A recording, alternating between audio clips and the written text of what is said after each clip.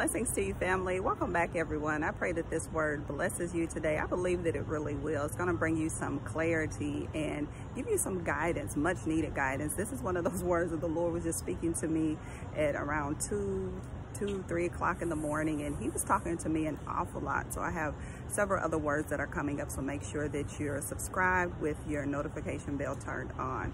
All right, but today specifically, the Lord was saying this: he or she has already made their decision, so you need to stop waiting for them to choose you when their decision is already evident. Now, this is a big one for a lot of you.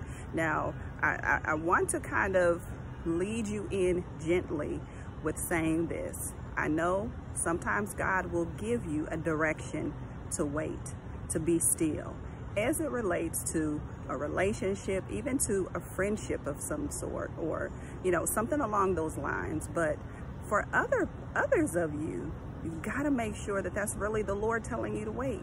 You don't want to keep waiting and waiting and waiting when God is saying this person has already made their decision. It's evident by how they act. It's evident by the things that they say or don't say, or the things that they do or don't do.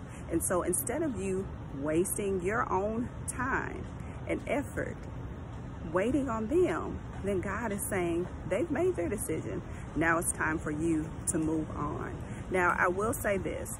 I believe that God is a redeemer of time. I really do believe that. So for those of you who maybe you feel like you have been waiting and you feel like, man, you know, nothing came of it, or, you know, I finally realized the truth that they've moved on. So now it's time for me to move on. Ask the Lord to redeem that time. And this is the other key thing.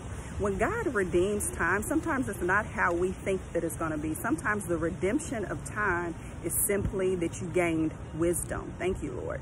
That you gain that clarity and knowledge and understanding, so that then the next time that this comes around, if it comes around again, whether it's that particular person or someone else, now you have the understanding so that you won't go through that same cycle of waiting and hoping that they choose you. And again, like I'm saying, this is not just for romantic relationships. Absolutely that as well, but also for friendships.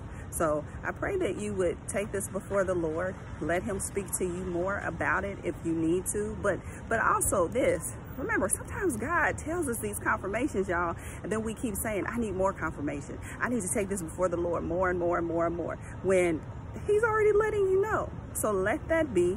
Allow yourself to receive that, rest in that truth and understanding, and let go of what you need to let go so that you can truly move on. All right, family, well, I love you all. I pray that you have a blessed day, and I'll talk to you soon.